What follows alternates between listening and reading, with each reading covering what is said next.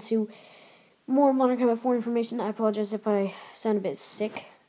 There's been something going around it, and apparently, I'm one of the last people to get it in my family, which always happens to me. But anyways, I'm going to get right into it here. We have one new specialization. There's also one more on the Splitter's website, moderncombat4.weebly.com, which is going to be in the description of this video. I actually found out that I can actually post links, so yeah, you can just tap on that. But this kind of influences my decision.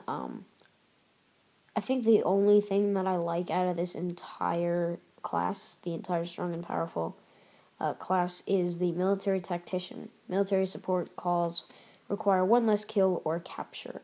And again, that supports the theory that, captures, defends, etc. Well, not defends, but flag capping, returning flags, defusing bombs, planting bombs, etc. will get you kill streaks, or put you in, a point streak. So that's pretty awesome. Everything else just looks kind of normal. Grenade belt, explosive expert, everybody has that in every class. C4 just looks kind of gay, although I do like that it's at a bit of a higher rank, and the incendiary device is also pretty stupid. It says puts down a device that creates a fire for 30 seconds, ideal to block paths. Yeah, for 30 seconds, so... when looking to choose a specialization, I would recommend looking at the long term, not just what looks cool. So out of this, what would be the long term? Privilege. After being killed, gain a bonus point to health points and speed. What? That's going to last you maybe a minute and a half. That's not going to last you very long. Military Tactician, however, is awesome, but the thing is, eventually you'll get good enough at this game where one kill doesn't really matter. It's a little better to go for something a bit more challenging. People that get, nukes or Moabs or whatever is going to be in Modern Combat 4, if they're running Military Tactician, people who don't have Military Tactician that are watching the video are going to say, oh, it wasn't a real nuke, wasn't a real Moab, etc. So, I'm probably not going to be choosing this class, but it's still pretty interesting. Grenade belt, same old, same old. C4 explosive deploys a device that, once triggered, explodes in a large area. It'd be really cool if you could throw them. Also, I noticed one more thing too. The movements seem relatively the same, but I noticed that it looks like you can hurtle over objects in multiplayer. And also, I also noticed the fact that your slides are much shorter, so that's pretty awesome. I'd love to be able to slide a bit more and not feel so vulnerable. So no new grenades were added, which I was kind of surprised that the incendiary was not in the grenade section, but it's all good. The big leap was the weapons that were released, and I don't know if this was here previously. I might have to go check this out in some of my past videos, but, primary weapon, and then down by submachine guns, you have secondary weapon. It's pretty interesting. So, I'm not sure if the Ops is going to be considered a assault rifle. It couldn't possibly be. There's no way. Maybe if they did something to it, there's no way it's a assault rifle. So I also have seen the MC81 before in a couple different places. So that kind of deserves a spot, but. Like in Modern Combat 2, the Mc4 here was used as a secondary, so I'm kind of curious. Might be really interesting to see what they're going to be doing with the secondaries, and then right here is where the launchers are going to be. We already had like 3 launchers released. But first, let's go through these assault rifles. So, we have the SOARCs, the Charbtech, this is going to be ridiculously difficult. Oh, by the way, that's a new assault rifle. It's going to be ridiculously hard to, hey, what's up, guys? Gino Anathema, and bring you some SOCAR's A1 gameplay. No, that sounds gay. We need to assign some names to these guns. So, we have the Charbtech 28 and the Charbtech Vect 9. So, I don't know. I'm not going to come up with some gay code name or whatever, but we have the UFIA PSD2. So the damage looks relatively small, like relatively low damage, but I guess not really anything compared to all the other ones. If you can notice, the only one with the most damage is the Charbtech 28. Charbtech has the capacity of 60 bullets, and it has a damage rate that's higher than most shotguns. So it's even higher than a couple sniper rifles. So this gun is going to be probably super duper overpowered. 60 bullets is insanity. The rate of fire looks pretty good. Although the handling and mobility are a bit smaller, that's fine. I don't need to run very fast if I can slaughter people from across map. This gun looks very, very similar to the G36C, also a little bit like the prototype.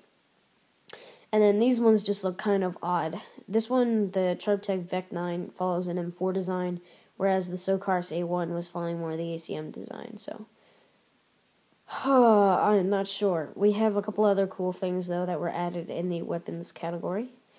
No new shotguns. We did get a new sniper rifle, however, so we're up to 2 now. That better not be all we're getting. So, right here we have the A6 338. The 338 caliber sniper accuracy snipers industry prototype. The A6 is a bolt-action sniper rifle that is used by the best marksmen in the world. My biggest problem with this gun, look at its damage. Its damage is high, but it's not full. If there are going to be 2 hit kills, I'm going to be really, really upset. Also, we have the E24 SASR, which is a semi-automatic sniper rifle, and the damage is lower than that of a assault rifle. And that is insane. They better make these things like 1-hit kills. If one bullet of these things is very similar to that of an assault rifle, then we're either all doomed or it's going to take a very, very long time to kill people with a sniper rifle. Either way. Moving on. So that was all they had added. By the way, launchers and a new map, new perks, etc. are all on Sputter's website. Again, it's going to be in the description of this video. No new military support was added. So that kind of stinks. But I might be making one more specialization video. It's probably going to be really, really short. Or I could just do it now. So I'll wait till actually the information is released on here before I tell everybody. Just so that I'm positive that everybody can hear it or understand it, etc. So I was really interested with the secondary weapons here. I think wait, we forgot to see if it was 3 burst. I really like the 3-round burst idea. That's awesome to me. It's got an 18-round capacity, though. So, I'm not quite sure. This gun looks really, really cool, though. I am excited for it. Let's go back and look at the assault rifles one more time. I want to see if any of them are 3-round burst. Automatic. Dang it. Well, I think I know which is the one that is going to be right here. I think it's going to be the Maiden, or the FAMAS. I don't know which name they'll choose this here. Probably not the right one. That would totally be, counterintuitive. So yeah, I'm pretty sure the Maiden is going to be the last gun there. You'll see why in the video that I upload tomorrow. So, or I might have uploaded tonight. I'm not quite sure. It's definitely a toss-up between intervention and resourceful, or the support. I'll just go through with it. I think I'm going to go with the support. And after you see some of the things, you'll see why. I'm more of an objective-based player. If there's a bomb squad match, I'm always on the bomb, usually. For any sort of zone control, I'm doing my best to help my team.